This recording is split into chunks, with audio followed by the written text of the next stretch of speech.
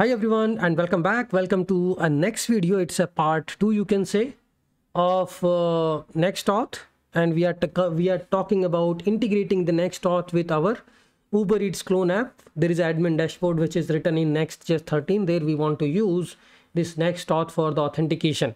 So we talked about in the last video we talked about a simple authentication using NextAuth, and in this video we are going to use Prisma as an adapter. So let's see how we can just do that. So we are looking into the documentation.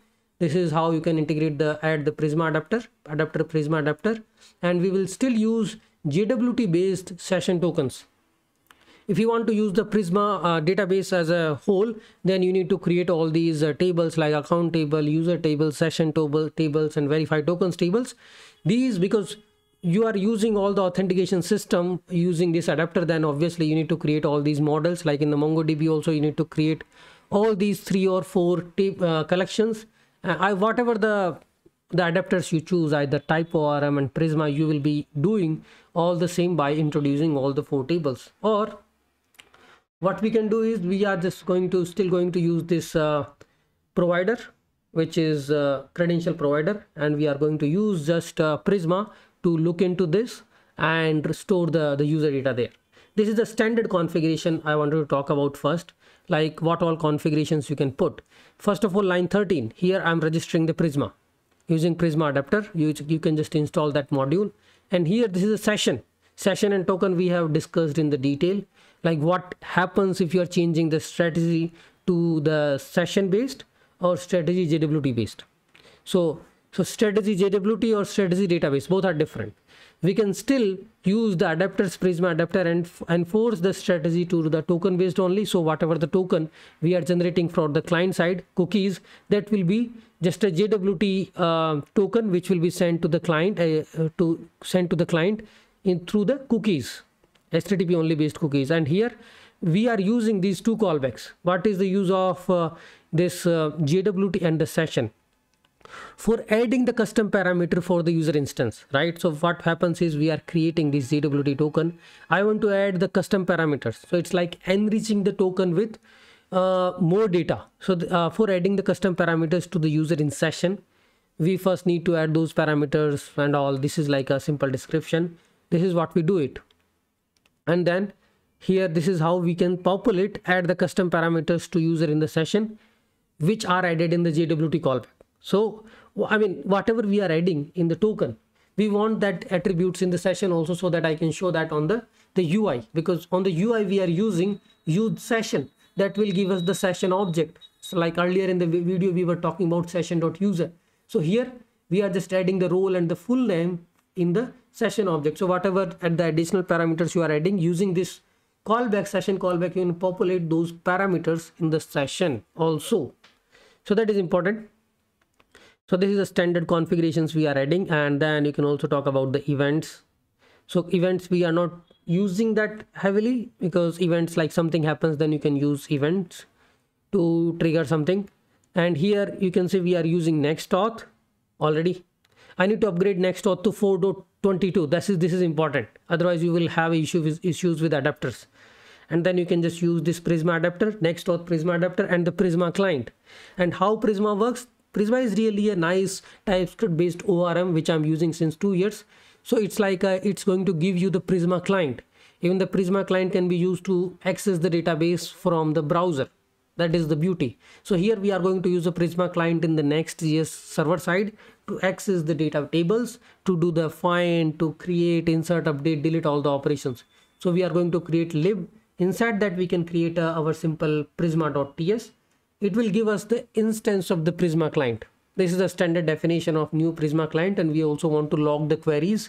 So I'm passing that in the log query in the constructor. Okay, it is returning the global object, global Prisma.Prisma equal to new Prisma client. That's it. If it is a production, then global Prisma equal to Prisma. And here we can also, what we need is we need a type Postgres database, because we are using some kind of a database. So I need a schema.prisma first of all, that will define my schema. So schema.prisma has a standard document definition. Here if you just see how to create a simple schema Prisma file, You can just look into the Prisma ORM, I mean Prisma docs, or let's say adapters, and I can go to Prisma fifth one.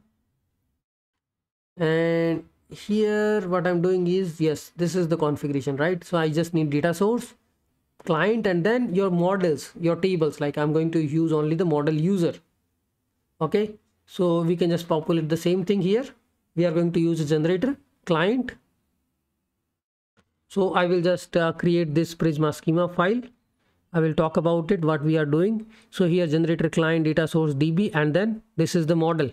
What we are going to have in the model: ID, name, email, password.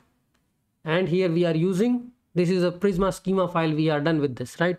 And line 16, we have added the Prisma adapter, but still we are going to use a token based session management. If you see the line 21, we are still using strategy JWT. Prisma adapters only to just use the Prisma to do the read and write. I think for that we also don't need to configure that adapter, because once you have a Prisma client, you can use the Prisma client to access the data tables. So here there are two strategies, database, and then you can customize these options with this provider, with this adapter. So here we can look into the documentation a little bit. So this is how we are choosing our session base. Session object, all the properties are on it are optional. How you want to save the user session? The default is JWT, which is stored inside JWT will be stored inside a session based cookies, which are going to be sent to the client, but HTTP only. If you use adapters like database adapters, then you can still enforce this whole configuration to use JWT. And JWT also provide a decode and encode method, which you can customize, like what you want to put inside a token and how you want to decode it. So this is a strategy, and what we are going to do is npm install all the dependencies we have, and we have the Prisma schema created, so we can start creating the migration, generating the client, all those sort of things. And we will update our routes like register and the login, because now we have this Prisma, and we will just access the Prisma client and we will create the user in the database. So how we do it? Await Prisma dot, this is the user client, await Prisma dot user dot create, that is the method.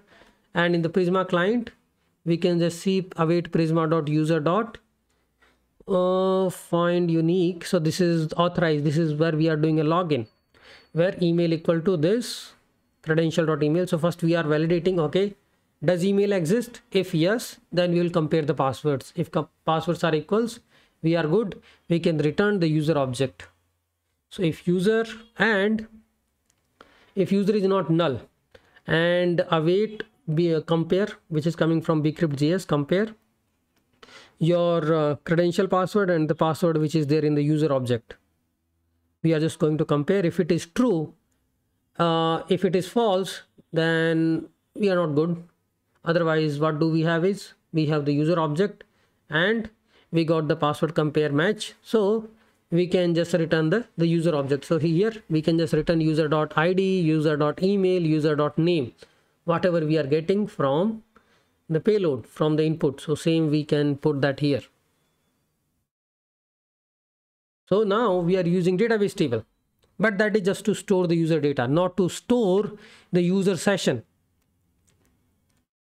So that's it. I think that will work for simple user login. Here if user found, then we are comparing the passwords. If that is match, if that doesn't match, we will return, otherwise we will just return the user object. Here we are returning null, right? And then here this is the register method we are doing. Hash password, we created a salt version of it, and then here we are doing dot create, prisma.user.create. This is the definition, prisma.user.create, and passing the data object with the name, email, and the password.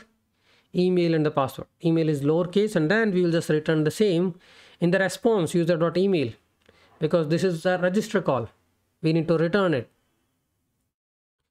So that is done. So this is how we will be returning, we are doing the sign up, and then it's time to work on our Docker and Docker Compose, because we need a container, we need a Postgres container to work on our database. So these are the configurations which I will be that will be available in the code. I will push it.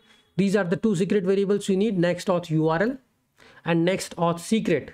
Without that, okay, how the NextAuth will know where is the API and what is the auth secret to create a JWT token? Okay, now what we do is we have a Docker Compose and Docker Compose override that I'm using for almost every project. I will share it. I will just do a Docker Compose up that will give me my container up and running, and then we can just do is npm run, because this is a first. Also we need to populate the table. So what do we have is we have a Docker container running. Docker Compose up will give you the Docker container.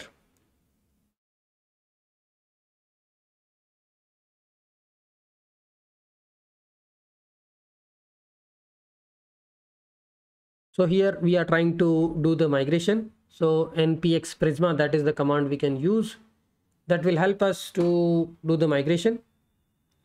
So npx Prisma is giving us all these commands. So currently we already have our database running on localhost some port that we can see in the Docker Compose YML override file. And you already know Postgres database URL, right? So we have configured, we need to configure the database URL in the env so that our Prisma can access that environment variable and initialize our database. So this is how we are trying to generate the schema. npx Prisma generate schema equal to, I think there was some typo, I mean file not found. So let's fix the typo first. So what is the file name? Prisma, Prisma schema dot Prisma. So maybe something is wrong.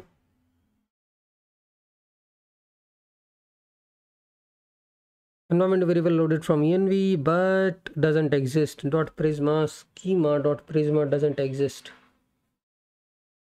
Okay, let's try to see the fix. Prisma, okay, the directory is correct.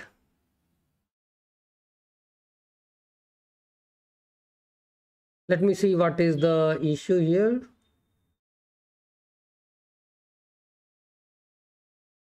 So we can use Prisma init also, npx Prisma init. Let's see, I will delete this my schema file. I will create it through the npx. So there is already exist. What we can do is we can copy the content and we'll delete this current configuration, and we'll allow this Prisma npx Prisma init command to give me this file. It is created. Okay, now I can go to the Prisma schema, and this is the database URL.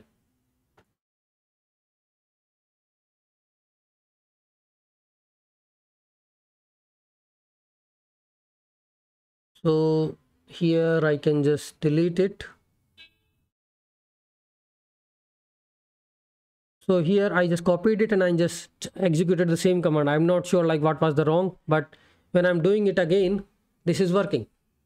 So this is my schema Prisma command. I just generated this schema Prisma file by running npx Prisma init command.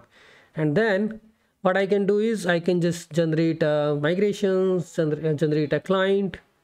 So already I have generated a client, right? So I will do is npx Prisma, I think there is a command is generate or migrate dev. Generate will create a client and migrate dev will create a table based on looking into your configuration. And you can see npx Prisma migrate dev. This is the command I triggered that will create a table in my database, and that will give me the schema files. There were some issues while running it, so I did installation complete, and then npx Prisma migrate dev. It has created that table in my database.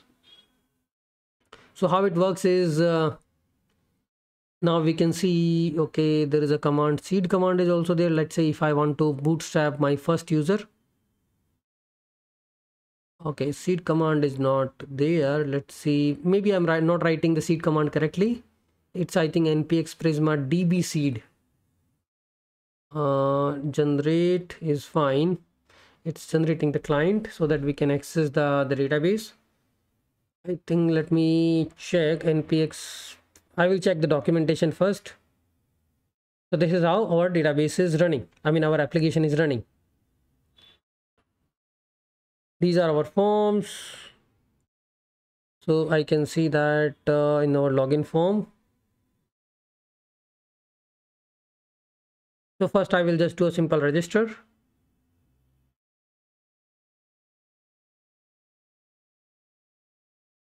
So sign up will redirect you to the login, and here you can just change the password. So now we are persisting the user in the database. That is the difference now. And I can just check the profile. What is the login? Yes, hello@gmail.com. So we are not mocking the implementation now. We are actually have the data in the database, and you can see these queries are being run. Insert into, find. These are the type of Prisma queries which we are seeing, right? Because the logging is enabled, and these are our database table in the local host. That is our database table, which contains these name, email, password, right? And these are the Prisma migration table.